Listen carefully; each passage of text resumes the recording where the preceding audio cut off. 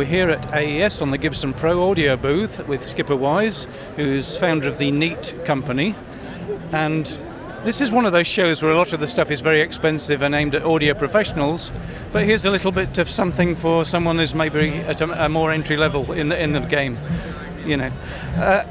And they're colourful too. I mean, what's the deal here? I've never seen microphones like these. Well, Paul, these are widgets A, B, and C.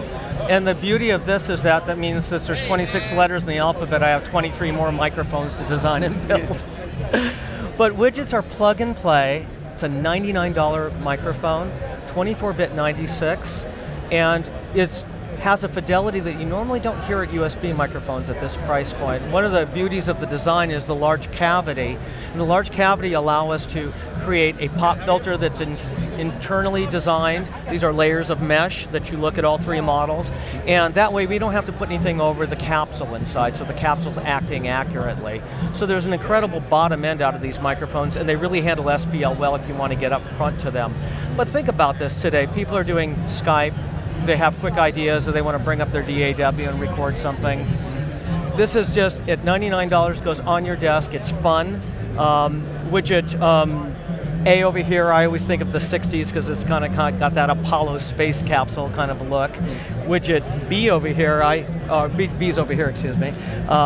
This is sort of like the Buck Rogers period of time, so I always think of it as the 1930s, and then Widget C is kind of like the 1950s. So it's just three different unique looks. All the mics sonically sound identical. You also have on the back of each microphone the ability to be able to turn this and move the capsule up and down its ladder, so you can position it. So if it's on your desk, let's say you're doing a vocal, or you want to do an acoustic guitar, just drag down the element to the position that you need, which is kind of fun.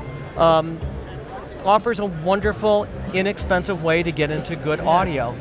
And you have put a back electric capsule in there, I think, is that correct? This is a 12mm capsule, though it sounds a little bit bigger than a normal 12mm. It'll sound something similar to what you hear in a 14mm. Yeah, I look forward to trying those. I mean, it's a kind of fun alternative, isn't it? Yeah, well, the idea is fun. I mean, look, if you think about the Atlantic Ocean of people today recording, I mean, it may be somebody doing something serious with a song, somebody having a business conversation on a VoIP call, let's say like Skype, or it may be somebody recording their cat and getting 1 million hits every 10 minutes and making a lot of money on YouTube.